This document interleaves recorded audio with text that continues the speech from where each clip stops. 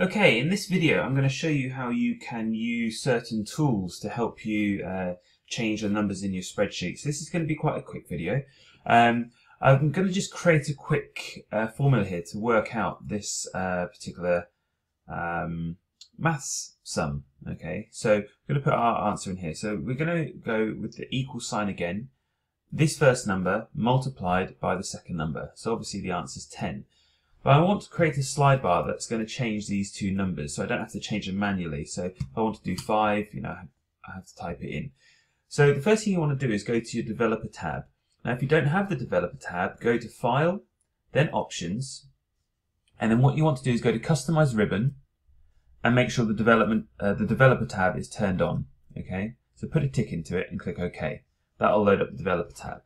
The next thing you want to do is go to this Insert key, or button rather, and go to Form Controls, and you want to find the scroll bar option. So click on that.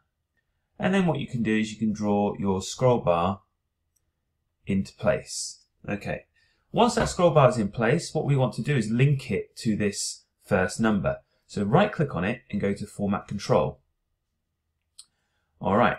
The next step is to set the cell link. So this is the link for the cell it's going to control. So I've set it to B3 because B3 contains the first number. You can set it to change set the minimum value and also the maximum value.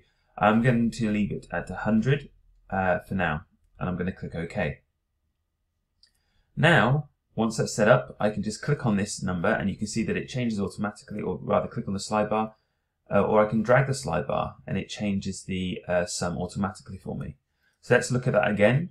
Going to do this for the second number. I'm going to go to Insert, click on the scroll bar option, draw the scroll bar in place, right click on it, Format Control, set the cell link equal to the, this time it's D3, and I'm going to set this one up to go up to 200 maximum, just so you can see the difference. Click OK.